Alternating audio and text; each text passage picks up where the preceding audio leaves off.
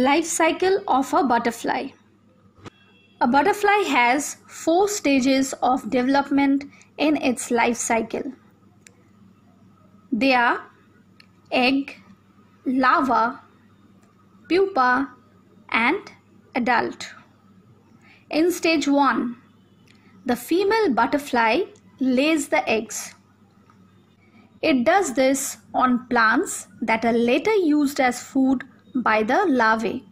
Now, what are larvae? In stage 2, after a few days, larvae hatch from the eggs. The larva of a butterfly is called a caterpillar. The larva eats leaves and grows rapidly. As it grows, the larva sheds its skin many times. See the image to see how a larva sheds its skin gradually many times. In stage 3, after some days, the larva forms into a pupa. See the image of a pupa. Now inside the pupa, the larva changes into a butterfly.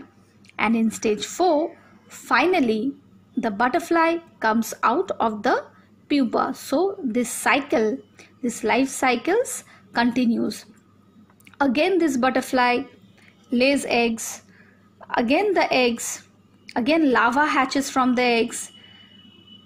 Again that forms into a pupa. And again that pupa changes into a butterfly.